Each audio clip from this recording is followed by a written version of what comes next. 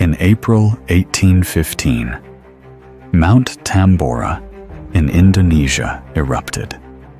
It was the largest volcanic eruption in recorded history.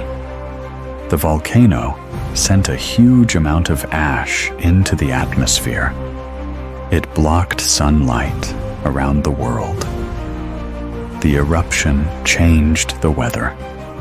It affected crops, seasons, and daily life. In 1816, summer never came. Snow fell in June. Frost killed plants in July. In Europe, it stayed cold and dark.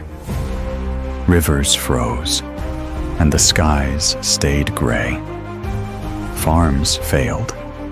Food became expensive. People went hungry, and riots broke out.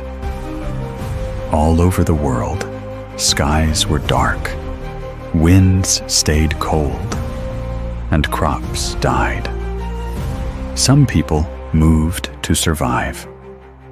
Thousands left New England and traveled west, hoping to find better land.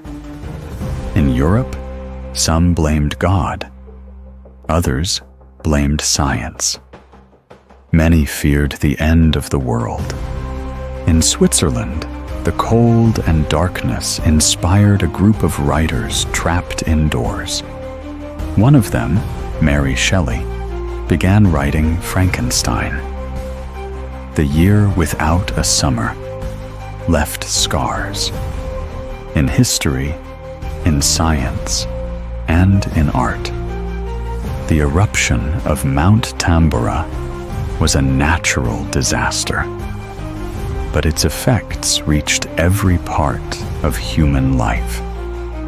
Today, scientists study this event to understand how one volcano changed the world and how climate can shape our future.